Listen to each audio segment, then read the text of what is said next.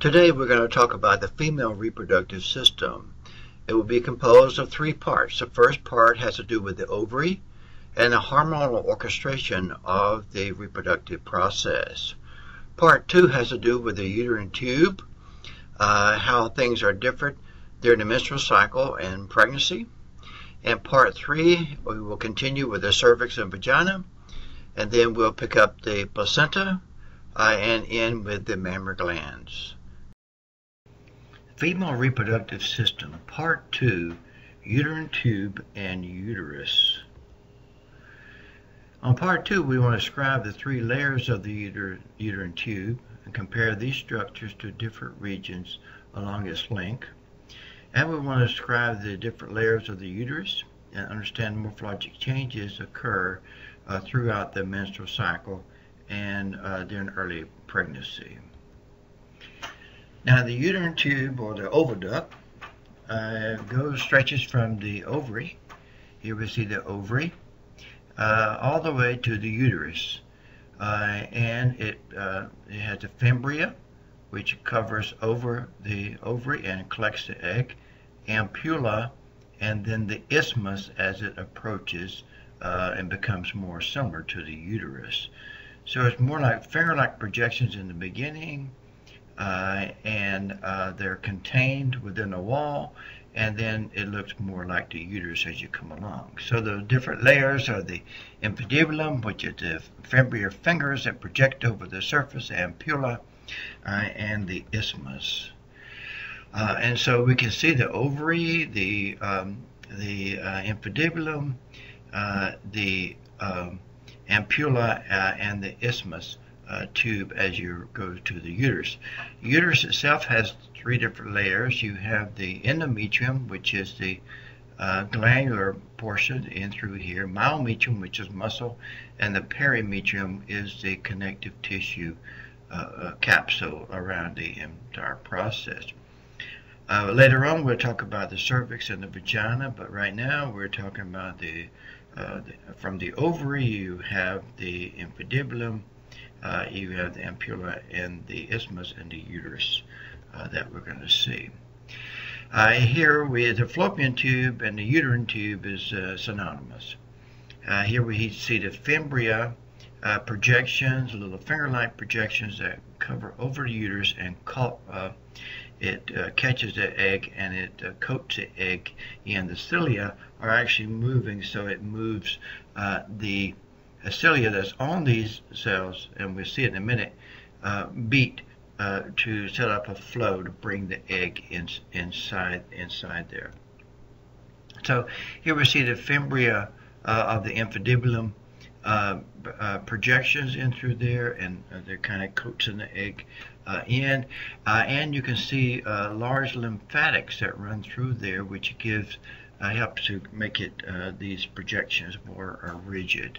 Lymphatics running through here, and here we can see that the cells are actually ciliated. So these are ciliated cells all along the way that help to capture the egg and bring the egg into the uterine tube. From the infundibulum, then we go into the ampulla. The ampulla is contained within a muscular layer. Got a serosal on the outside, blood vessels in through there, but we have these projections that still have the ciliated cells in through there as well.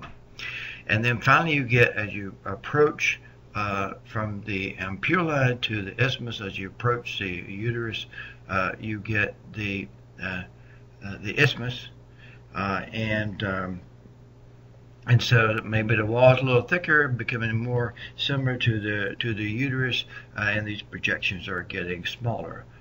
More muscle layer on the isthmus and the other portions. We still have ciliated cells on the surface, blood vessels and lymphatics inside there.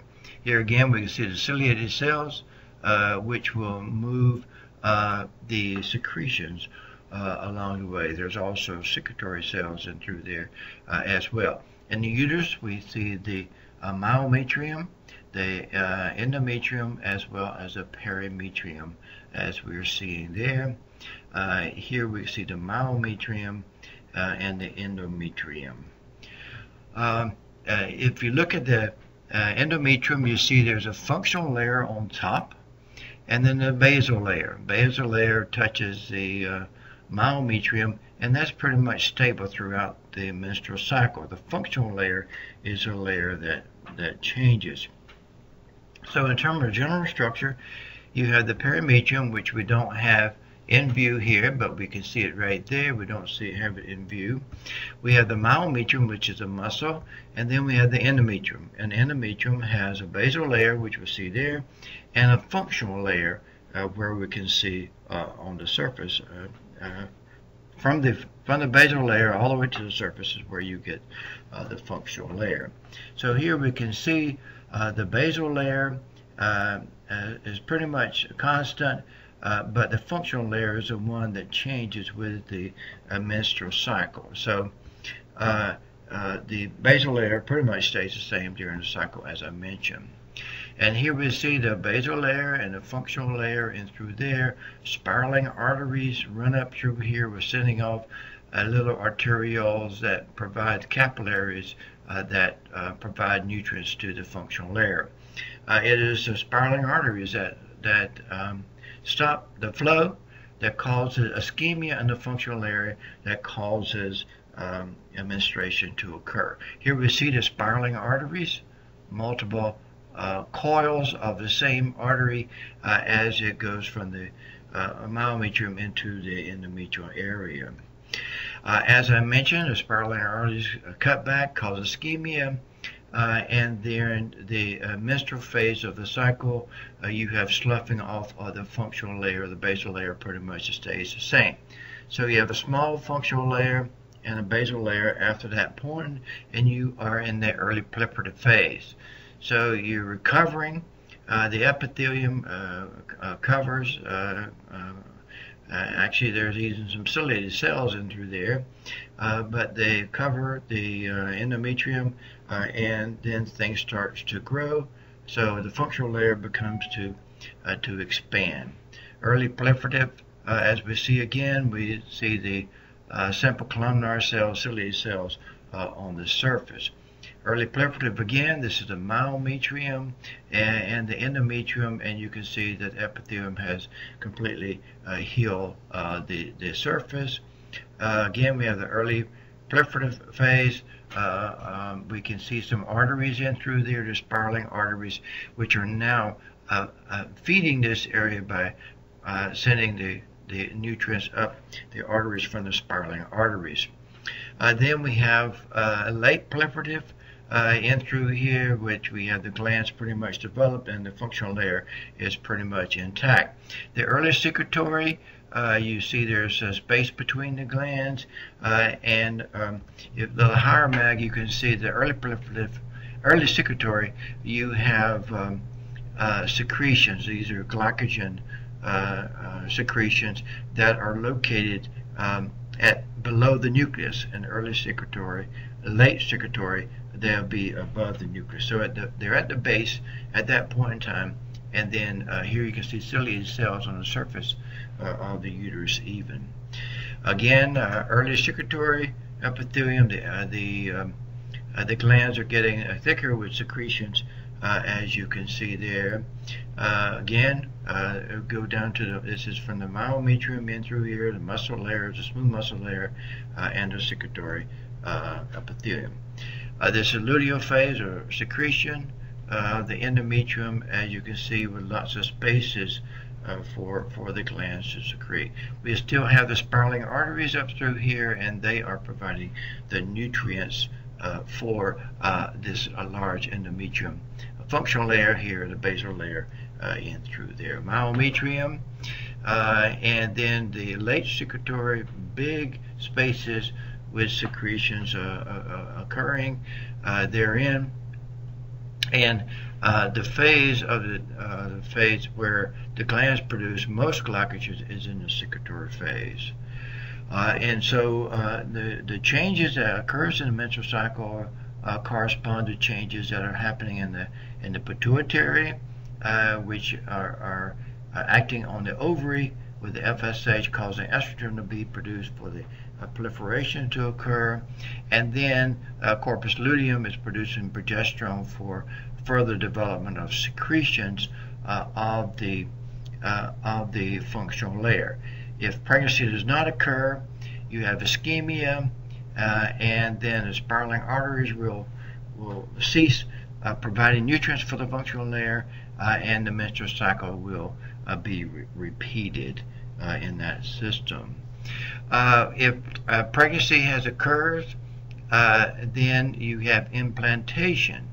So the fetus actually invades the mother, and you have the vestigial reaction where fibroblast-like cells prevent the continual invasion of the fetus in the mother. There's two types of cells here. You have the syncytial trophoblast cells in through there, and you have the trophoblastic cells and the cytotrophoblastic cells of the fetus invading inside, and ultimately we'll get the placenta develop, as we'll talk about in part 3, and the fetus is in the lumen. Here's a 10-day implantation. We don't see the fetus in there. We can only see the membranes of the fetus that is actually, we can't see the intercell mass, but we can see the membranes that are attaching, and is in the functional layer of the endometrium. And so what we've talked about is you have the infundibulum with the fimbriae, and then you have the ampulla and the isthmus, and this is where fertilization occurs, right in through here, and then finally it goes into the uterus and it is implanted, and you have the vestigial reaction to prevent any continued invasion, but the spiraling arteries are providing nutrients for the developing fetus. And so there is a host of articles, books that have contributed contributions to these presentation, and this is the end of the uterine tube a uterus presentation part 2. If this information was useful, please consider subscribing to the VIBS Histology. Thank you.